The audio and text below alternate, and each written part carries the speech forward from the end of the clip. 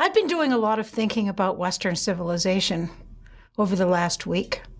The date today is November 16th, 2016. So lots happening in the world today. A lot of upheaval, a lot of different things happening around the world, globally, and in the region we live in. I'm in Tennessee right now doing this at East Tennessee State University, in the southeast of the United States. And so I come to you talking about the emergence of Greek civilization, which is one of the cornerstones of Western thought as we have known it for the past 2,000 years. And I think what I'd like to say to all of you out there listening, what I'd like to say to you is that Western thought is one trajectory in a myriad of threads of human development globally, each unique, each important. So whatever civilization it is that we're learning about, whatever corner of the world that we're tracing from the origins, from the hunter-gatherer, from the Stone Age writers through the Bronze Age, it's all important, and it's each unique. And that we are a product of that which comes before us.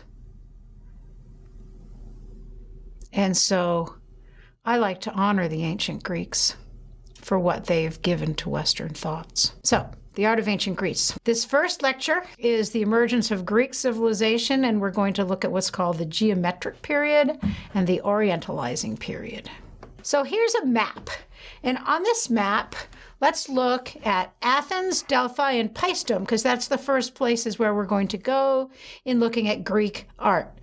Now, the Greeks were a seafaring people, and you can see here we've just come from Crete and the Cyclades Islands and Mycenae. So we're all still in the same place. If you look down in this little inset, see where Sparta is, and that Vapheo cup was found just below Sparta, and that's where all those shaft graves were. We haven't seen Athens yet, of course, but the Greeks sailed this entire Mediterranean. They went over to Troy, they went to Pergamon, and that's, much later too.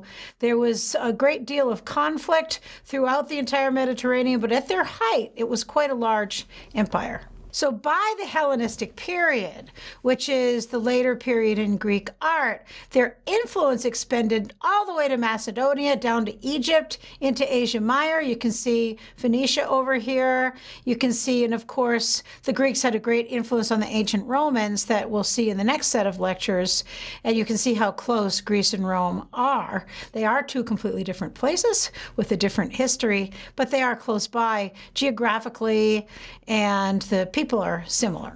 So the best way to introduce ancient Greek art and culture is to look at how the Greeks defined themselves in the ancient world. And this is a new concept. We really have not talked about this before. The Egyptians did not define themselves against another culture. They were who they were. They were such a widespread and developed civilization that they didn't even think about any other civilization. They were who they were. The Greeks really defined themselves against other groups of people. And I think this idea of them defining themselves against other groups of people is what prompted my introductory thoughts today. Because as soon as you look at a culture that defines itself against other cultures or in relationship to other cultures, it sets up all sorts of ancillary conversations, if you will. So we're going to answer these questions that the Greeks are asking themselves. They're asking themselves, what does it mean to be Greek? How is being a member of Greek society different than being Egyptian or Persian or Gaul? All of which were cultures that they saw, all of which were cultures that was very, very different from theirs. And so they look at these other cultures and they're like, wait a minute, how are we different? Who are we? So we're going to answer these questions by looking at their art, because it's through their art that they define themselves. So for this first lecture in this, here's a little outline. We're going to look at what the historical divisions of Greek art are, sort of an overview. And we're going to talk about Athens and the concept of democratic rule. Actually, that's in the next set of lectures, but it's important to think about here. Just the idea, I think all I need to introduce about that is that the concept of democratic rule originated in Athens. We'll look at their religious beliefs, their sacred places, and Greek and Roman deities and heroes, and then in terms of artwork, the geometric period and the Orientalizing period. So the actual names of the periods, here they are. I've got two groups from 1000 to 500 BCE is sort of the origins of their civilization, if you will, the roots, the soup of thought and ideas that swirls around and begins to crystallize around 600 to 480 in the Archaic period. And then after 500 BCE, we have this crystallization from very quickly from 480 to 330 BCE. So it's really only a period of, less than 200 years. So the geometric period from 900 to 700 is named for geometric forms on ceramics. And then the Orientalizing period is named for the influence of Egypt and Near Eastern art. The Archaic period is supposedly a contrast between that art and that art of the later period, although I'll leave it to you to see whether you think those divisions are blurred or not. And then we have Classical, which was once thought to be the most admirable, although that's coming into question too. The final phase was called Hellenistic, and the word means Greek-like. And it was artwork that was produced throughout the Mediterranean because non-Greek people began to be introduced to Greek styles. And there was, again, we talk about this cultural identification. That cultural identification weakens, begins to disseminate amongst other cultures. So the Greeks believed that man is the measure of all things. Now, it's important to me that you understand that from this point on, we're going to be talking about beliefs that certain civilizations held, and these beliefs were very important to them. We may agree with some of the things they believed, or we may not agree with some of the things they believed. To understand who they were, we need to understand their belief systems. So they believed that humans were supreme, that man is above nature, but they also believed, and I believe this is very important when you look at the way Western thought has kind of progressed, they believed that humanity was also defined as Greek. So to be human was to be Greek. To get quintessential perfection, you would be Greek, a Greek human. Their wealth came from commerce. There was very little agriculture. They were a manufacturing people, and their colonies remained very, very tied to the homeland by language, tradition, religion, and history. They also lived under very harsh conditions. There was constant warfare throughout their entire culture. They had short periods of peace, but not long. And they always sought perfection. And that is the hallmark of the ancient Greece, and the hallmark of their humanity is that they were constantly seeking to improve, to perfect themselves in everything that they did. So this is a very big contrast, for example, with the Egyptian desire for continuity and permanence. We don't see the ancient Greeks building tombs and then creating houses for themselves to live in for all eternity. They actually have funeral pyres. They burn their dead. They don't try to take their artifacts with them. They create perfection on earth, and when they die, they go to be with the gods. Their culture was very, very short. It was less than 1,000 years, so less than a third, less than actually a quarter. If you count the Neolithic time Egyptian culture, you can sort of say back almost 4,000 or 5,000 years if you count the Neolithic. With the Greeks, much, much shorter. And the periods in Greek art really reflect stylistic conventions rather than political ones. Athletics, education, philosophy, and government, all of these things that we have today, all have roots in ancient Greece and Greek thinking. So it's worthwhile to study a little bit about them. Beyond the measure of this course, I would say, because we can only touch on the surface here. So their culture became very disorganized after the fall of Mycenaeans. So the Greeks did arise out of that Mycenaean culture. And if you remember, that lasted quite a long time, and they spread out quite far, and they were very unified, the Mycenaeans were. But once the Mycenaeans fell, they sort of divided into small groups in self-sufficient communities, but they all spoke the same language. And this is a thing that really has a great effect on a civilization as a whole, is its language. So even though they weren't necessarily all organized into one large empire, they all spoke the same language. So when they would travel to one or another, they understood each other. By the 9th and 8th centuries, they began to develop a city-state culture. So again, this is something we've seen before. It's pretty common to all of these ancient civilizations. And their power depended on their manufacturing skill and their military strength, and not so much on agriculture.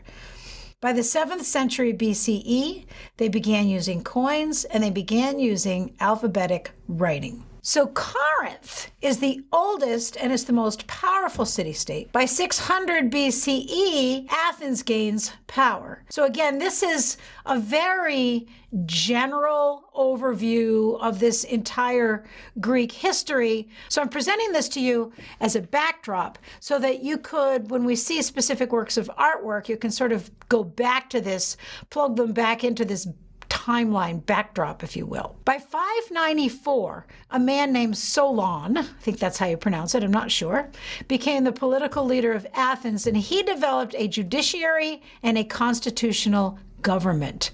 So by 500, a full democratic government was in place, although only men could be the citizens of it, but it was called a democracy. They had voting.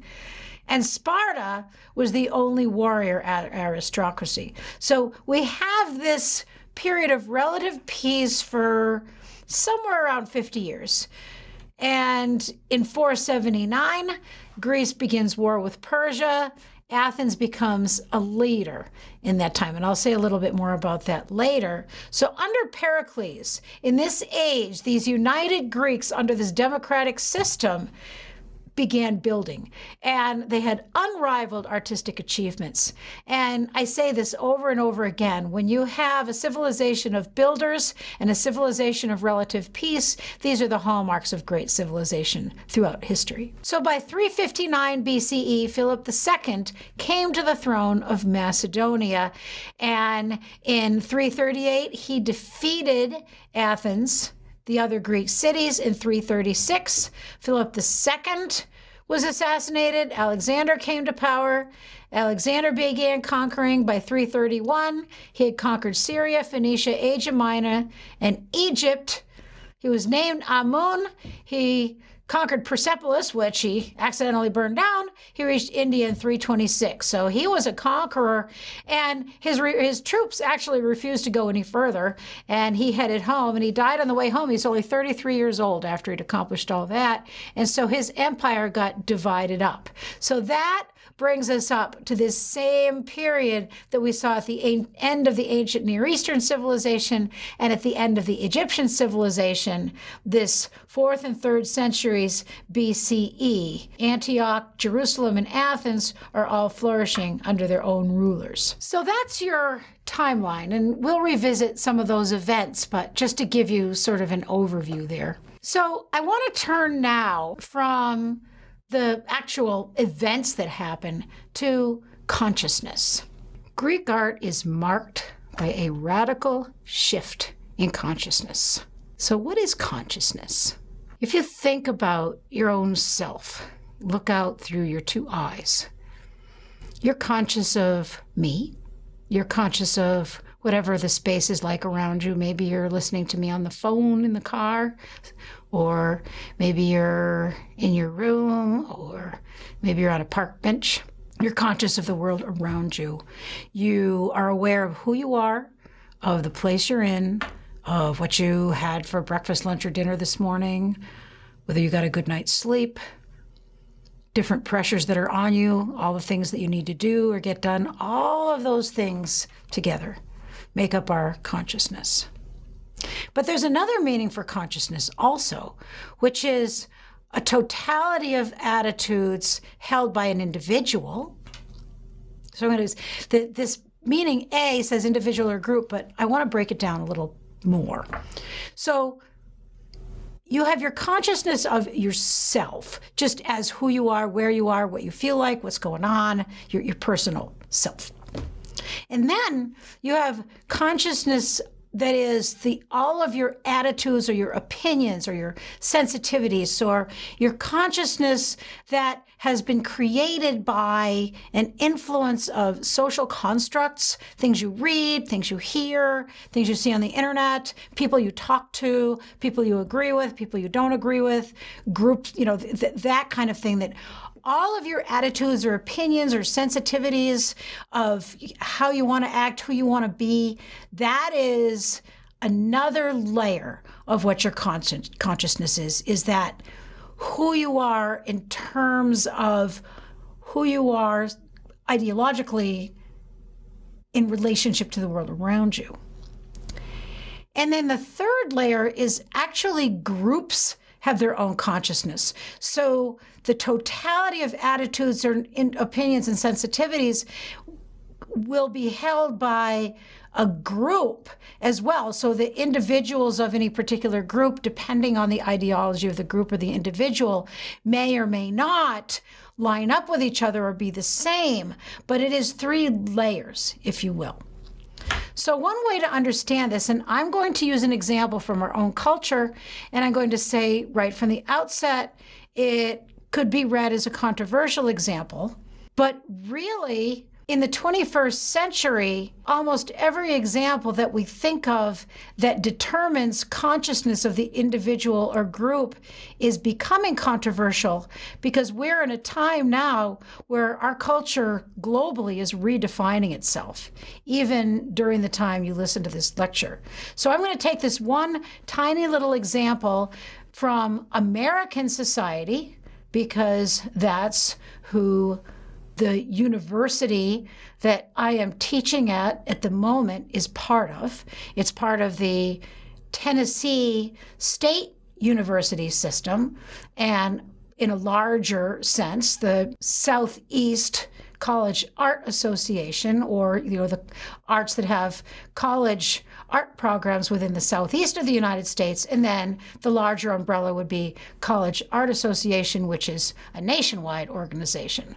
So it's fair to say that it's within American society, this particular example that I'm going to give you. So as a member of this society, I was brought up, and as members of this university, it's most likely that most of you were brought up to believe that men and women were equal.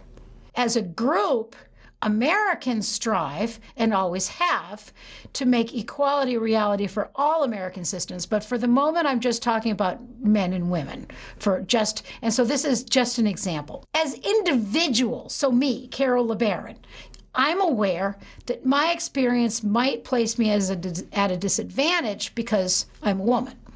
This is a reality that I grew up with, and it's still there. However, ideologically, in the United States, we are meant to be equal. So think about this, and think about other countries in the world. How do they view the status of women? So China, France, Arabia, Pakistan, Norway, Spain, Mexico, Brazil, Canada. Think about any of those. Think about what you actually know about them and how they might or might not view women. How do some other countries view the status of women, especially in comparison to men, but also in comparison to American views? So some may be similar, some may be different. And I'm not going to put a construct of good or bad or pejorative. We're just looking at different ways that two genders look at one another within the constructs of different countries. And I might add to this, just because of the conversation that the world is having today, within a global framework.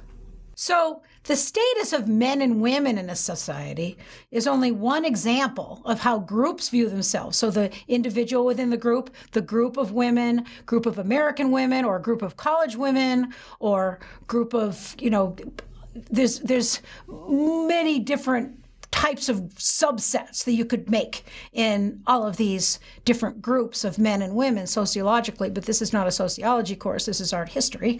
So how the groups view themselves and how the individuals within the group view themselves and their specific set of circumstances, and that critical awareness within these two layers, and how they either dovetail or separate, is what I'm talking about by the two meanings of consciousness. So you've had this example and done some thinking. You're thinking, what is she going to say next? So Greek consciousness. Ancient Greece arose out of the Mycenaean civilization, which I've said. So for 200 years, we have this period. It's called Dark Ages. It's Dark Ages of Greece. And you've heard of the Dark Ages. We're going to see another one called Dark Ages in early medieval. But this is Greek Dark Ages. And it's a lot like the intermediate period in ancient Egypt, which it's a time when there's turmoil, there's no central authority, there's a lot of fighting. So remember Senusret, that tired-looking king of the Middle Kingdom? That's what we're talking about here. Exchanges of power, different city-states. So we have this turmoil, we have this chaos, and ancient Greeks will construct their identity out of that. So for the ancient Greeks, living with this changing, undefined, random impressions of life was very anxiety-producing. They call this chaos. And chaos is a state of being which occurs when there is no sense of order. So as a culture, as they evolved, they felt the need to superimpose order on this flux of physical and psychological experience. So as a group, for whatever reason this was, because we've seen the rise of other civilizations. We saw the Sargon, we saw the ancient Egyptians. They didn't have this driving need to superimpose order. But there was something within, ideologically for the Greeks, that the only way that they could find to make sense out of the world they were in was to create some sort of sense of order.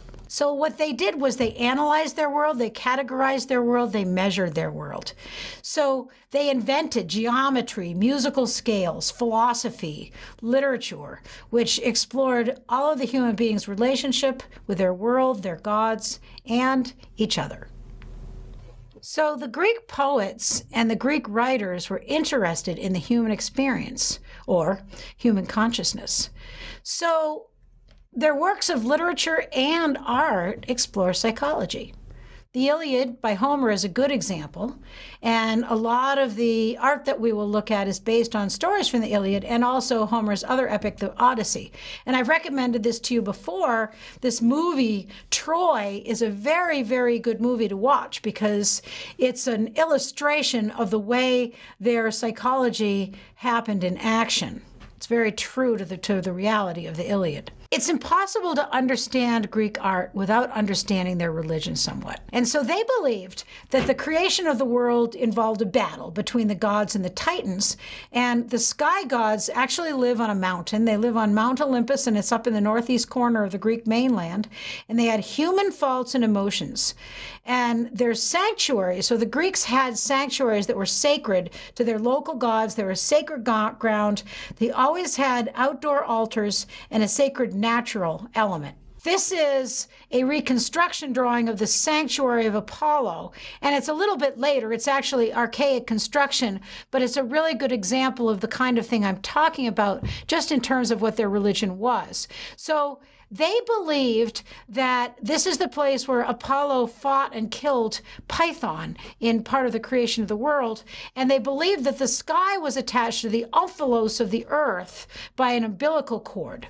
So there were all sorts of different buildings, but also outdoor sanctuaries as well. And it's worth your while to study just some of these different words. Halos, for example, is outdoor pavement, which is, different areas of halos in this. The oracle is actually a place where a god was believed to communicate with humans. So there was an oracle at Delphi where you could go and talk to the god. And then there was a stadium, always place for athletic events, which were central to Greek society. And then all the different city-states had different treasuries where they stored their valuables. So this entire complex would be called temenos, which is a lot of temples together in a sanctuary ground. So there was a spring up here. We're not really sure, but we think right here it's where this Cassitus spring was, which is an outdoor sacred area. So a really good way to learn about the Greek consciousness is to read Greek myths. Just, you can Google it. There's a few in your book, but the more of these you read about the Greeks and the gods and the goddesses, plus they're fun to read. The Greek gods took human form, and they had very human reactions to experience. For example, Zeus, who's the main god, he's married to Hera, who's the main female god, and he has lots of affairs with mortal women, and a lot of the sculpture that you see has to do with things that happened as, repercussions. Hera was very jealous, and she did bad things to the people that Zeus had affairs with. These are human ways to behave. And the Greeks gave human attributes to their gods, so they're basically a lot like humans, only they live forever and they have supernatural powers. That's one way to think about them. The ancient Greeks studied human behavior, and they looked at it within their gods, and they accepted that there was good and bad behavior, and they represented that study through their art. And through their art, they also completely mastered the representation of the human form, because, as you'll see, it's within the human form that they find their ideals of perfection. So they developed different categories for different kinds of behavior. And there's two different kinds of behavior. Not to say that one's good and one's bad, but they're completely diametrically opposite, if you will. And one is ethos, which is the state of being in control. It's an ordered response to experience. And ethos comes to the forefront as Greek culture solidifies itself and arises out of the Mycenaean soup of disrepair and discord. Pathos is an emotional state of being or an emotional response to experience. And so they depict this state as well. So you'll see how the works of art that the Greeks create capture these two categories of human consciousness. Here's an image of one of the earliest Greek temples. Now, of course, we don't have the temple itself. This is a model of a temple, and it was found at the sanctuary of Hera on Argos, and it was made around the 8th century BCE. So oftentimes, by finding these little models or different artifacts, this is a way that we can learn about what things looked like. So as I've said, from their earliest history, the Greeks worshipped at outdoor altars within walled sanctuaries, but they also began creating temples, and their temple architecture became some of the greatest architecture and created some of the wonders of the world. This is a ceramic model of an early temple, and it shows us how the early one might have looked. So you can see there's a porch in the front, and then the roof is forming a gable in the facade. The walls and the roofs now, of course, have disappeared. We only have foundations, but we can extrapolate from the foundations what the rest of it would have been like. So some parts in this temple are precursors of much more complicated structures, which we'll see. The plan of the temple was developed from the Megaron, and I'll refer you back to that sanctuary of Apollo, and also I've got in a later lecture, we've got a plan of the hill in Athens dedicated to Athena, at which the Megaron is the audience. And the audience hall becomes the main room of this temple, or the cella. There was always a statue of the god in the middle, where the hearth would have been in the Megaron. So where they began is outside worship. It turned into inside worship with some of the same elements in it. And so the reception area in front of the audience hall in the Megaron is the temple vestibule hall, or pronaos, which is the part in front. Here is the floor plan of the Siphnian treasury at Delphi, which is an early archaic temple built around 530 to 525, their building styles really didn't change much. They get more elaborate, but they really always build with post and lintel construction, and then they just change their orders of columns and the entablatures. So familiarize with yourselves with the vocabulary, and we're going to look at sculpture on the metopes and the frieze and the pediments. So familiarize yourself with the terms and figure out where they are on the buildings. So this is sort of a bird's eye view of that little temple that you saw earlier. And the inside is the cella. And then these are columns are called in antis, or in front. So now we can go into our study of the periods of Greek art. So as I've said, the first period that we're going to look at is called the geometric period. And their objective is to find order in the variety of human experience by analyzing forms into their component parts. So they start out with geometry, and they analyze everything that they depict into geometric shapes. This is a funerary vase. And this was created around 750 to 700 BCE, so it's a very, very early example of Greek ceramics. And so notice the use of geometry in the forms.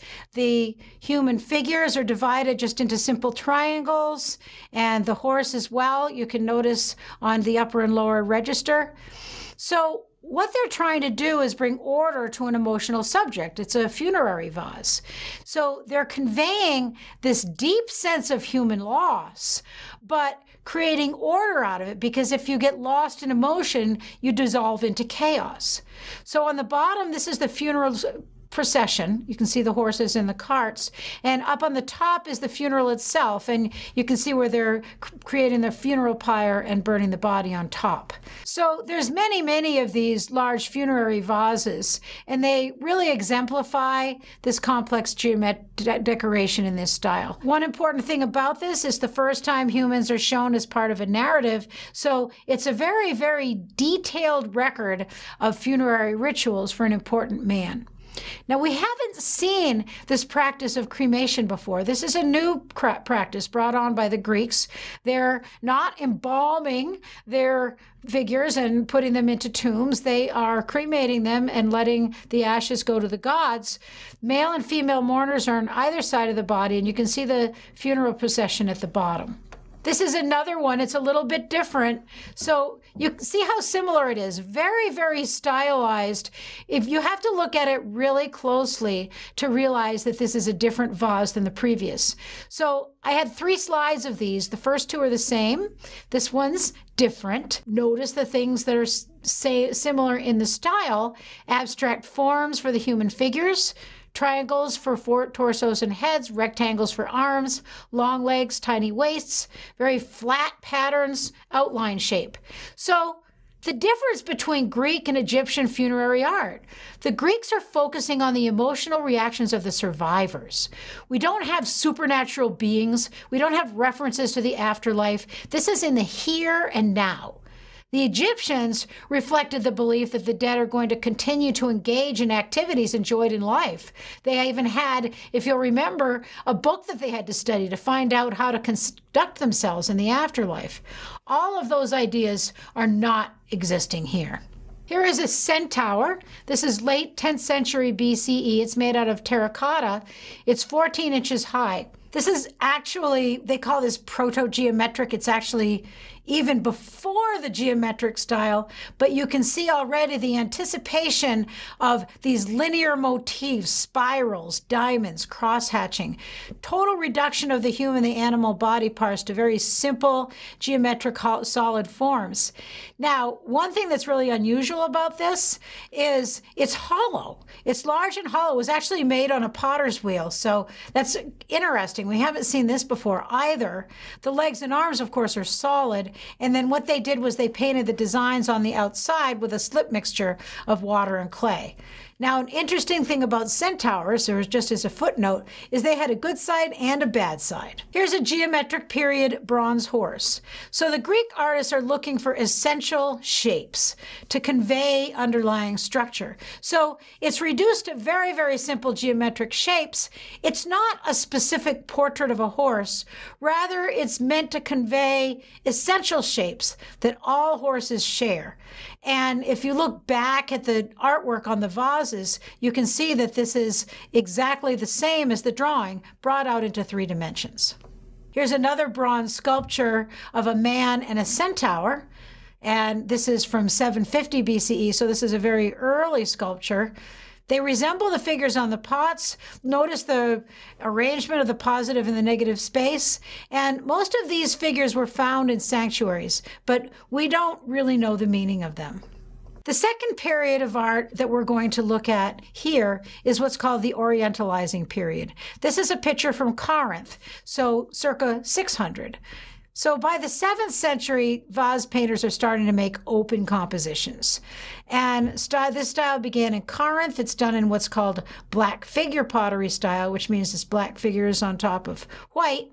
Very stylized flowers with rosettes, decorated with very dark shapes of lions, serpent creatures. So part of what's happening here is the Greeks are trading with the Persians. And Corinth was well known for its ceramic ware, so Corinthian potters often incorporated designs such as griffins from the cultures that traded with them. They wanted to make it saleable, so it's a commercial venture. You'll notice that some of the dates from the Orientalizing period and the geometric period do overlap. Here's another example of a vase from the Orientalizing period. It's called the Polyphemos Amphora. It was created between 675 to 650 BCE, and it's 4 feet high. So it's almost as tall as I am. Here's a detail. And so this is a story from Homer's Odyssey. Odysseus and his men are driving a stake into the eye of the Cyclops. In this particular story, the Cyclops captured Odysseus and his men, and he ate them one by one until Odysseus gave him wine and blinded him, and then they tied themselves to the undersides of Polyphemus' sheep to get away. In the Odysseus is always called wily Odysseus because he was smarter than all his enemies, and so he won by wisdom rather than by brute force, always.